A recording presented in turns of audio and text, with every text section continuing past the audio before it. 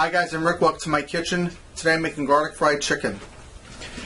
Alright, I'm starting out here with some boneless, skinless chicken breast. And I'm going to cut these down because I'm going to pound them out with my meat tenderizing hammer. And I'm going to cut these down into better portion sizes. And there's still a little bit of ice on some of them, but that's okay.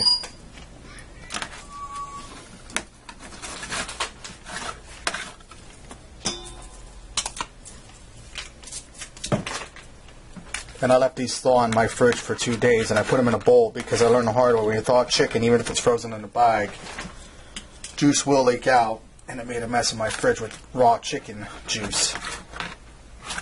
Alright, now that I have my chicken all cut up into smaller portion sizes, I'm going to cover this up with some wax paper and pound it out thin. And this is another thing I learned the hard way. When you do this, cover it because it's going to splatter juice all over. Trying to boogie around on me there.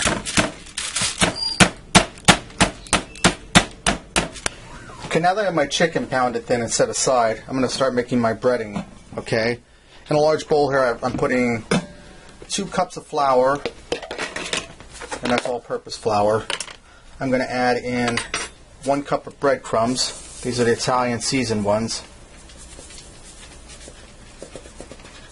Okay. Now I'm also going to add in a tablespoon and a teaspoon of garlic powder. So I'm just going to eyeball this. Okay, there's a tablespoon. There's a teaspoon. Alright. I'm also going to add in 2 teaspoons of paprika.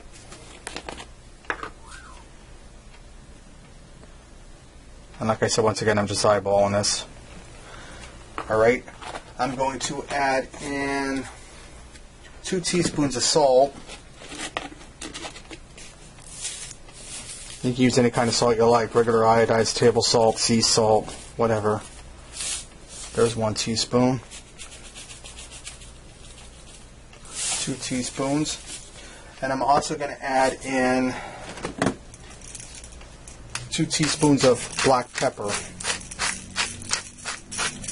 And this is going to take a little bit because all I have is pepper grinder pepper. I don't have any already ground. Okay, that's close enough. Now I'm going to mix this together good with a fork, get everything all blended. Okay, now that I have my breading mixture mixed up, I'm going to do my egg wash. I'm going to beat up 2 eggs. And this is a low flat bowl, so it's easy for dipping. Let me get rid of these shells. And roughly about a cup of milk. Let me clean my hands. Got egg on them. Roughly a cup of milk. I'm just going to eyeball this.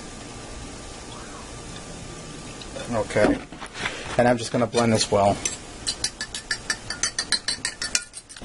Okay, on my stove I have a large skillet with about 2 cups of oil in it, heating up on medium heat. I don't want to get too hot. I'm going to take my chicken that I pounded out thin. I'm going to dip it into the egg, and then dip it into the flour mixture. I'm going to get the excess egg wash off of it. And after I get this good and coated, I'm going to go over and lay it in the frying pan and fry it. And it's important to keep your heat down because you don't want to fry this crispy on the outside before it has a chance to cook on the inside. Alright, just shake the excess off.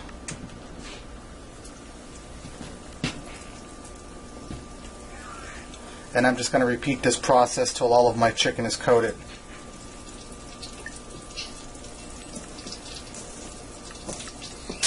Okay, my chicken's done frying on the first side. I'm going to go ahead and turn it over, and it's been about 5 minutes. And I'm going to continue frying the other side for about 5 minutes so the chicken's fried through and the juices run clear.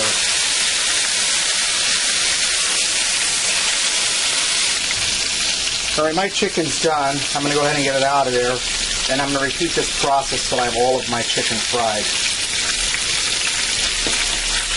Alright, my chicken's all fried and ready to go. Let's plate this up and see what we got. I went ahead and made some garlic pesto noodles for on the side. So there you have it. Garlic fried chicken with some garlic pesto noodles on the side. Give this a try. I think you'll like it. Until next time, I'll see ya.